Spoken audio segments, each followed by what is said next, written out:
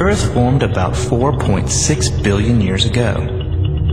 But initially there was no solid surface, no oxygen in the atmosphere, and no oceans. Earth was a molten orb. We are now traveling forward in time on the highway of life. Each yellow line passing underneath us represents 10 million years. During this time, Earth formed some solid land and liquid water oceans, and the organic molecules that are the building blocks of life began their courtship. Chemical evolution ruled the planet. Molecules that could stand the environment endured, while those that could not simply dissolve. After 600 million years, biology has taken over, rising above simple molecules that could chemically duplicate themselves. We now have primitive cells living in the ocean that are the ancestors of all living things today. After another 500 million years, or 3.5 billion years ago, these primitive cells have learned photosynthesis. This ability to get energy from sunlight is arguably the single most important biochemical pathway, and nearly all life depends on it. And after another few eons have passed, this process will generate an oxygen-rich atmosphere. But for now, we have arrived at our first real fork in the road.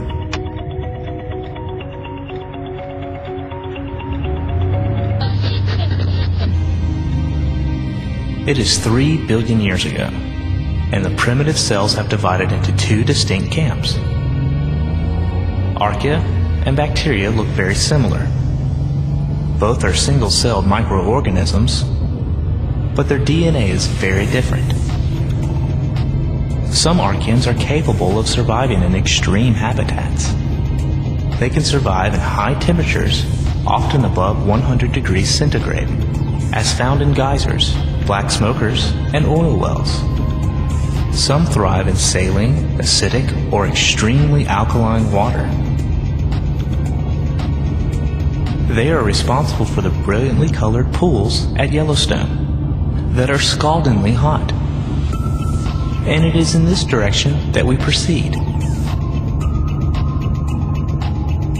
Now we approach our next crossroad.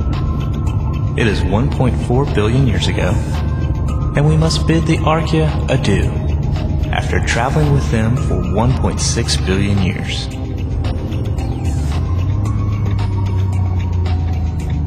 Life remains single-celled, but a new player is now on the scene.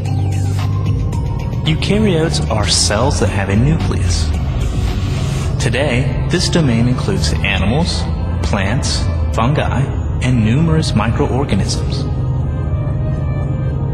The origin of a cell nucleus was a milestone in the evolution of life.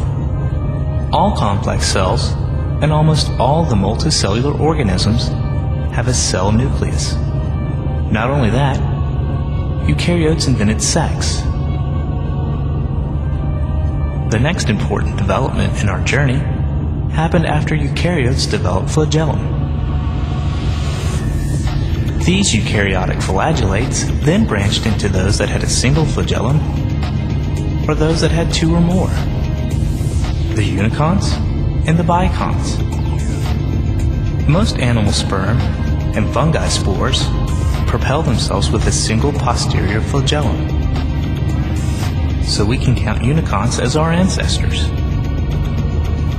In contrast, phalangiate cells and other eukaryote groups propel themselves with one or more anterior flagella.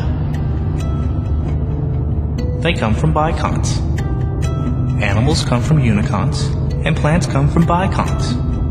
So we must part ways with plants and protists. So long, guys. It is interesting that fungi are more closely related to animals than plants. But now we must wave goodbye to fungi as well, as they had downtime on their own to become mushrooms and yeast and molds. Have a good life, cousins.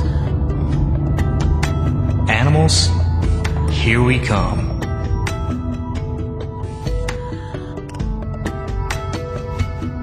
We have just traveled 4 billion years. And now the pace of evolution increases, so our pace down the highway of life must slow down in order to describe it.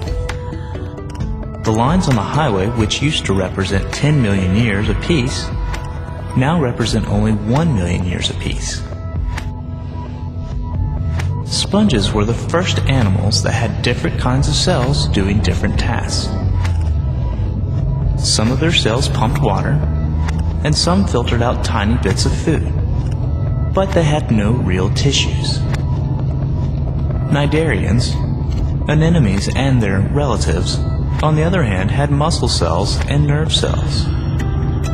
This enabled them to bend, stretch, and flex. Jellyfish were probably the first animals to move using muscles.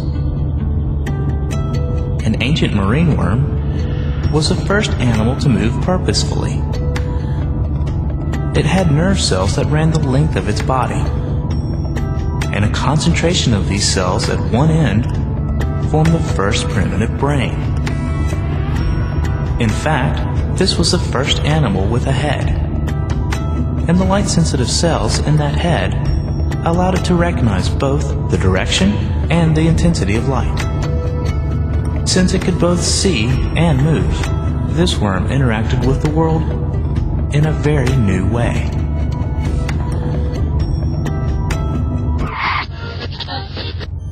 The Cambrian began about 540 million years ago and lasted about 50 million years. During this time, the varieties of life exploded. Every group of animals living today can find their roots in the Cambrian. It is here that we part ways with the sponges.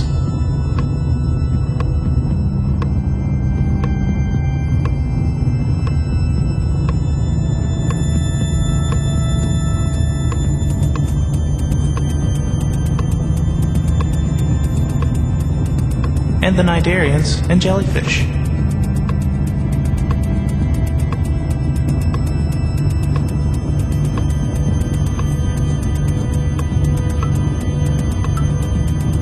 And platyhelminthes, the flatworms.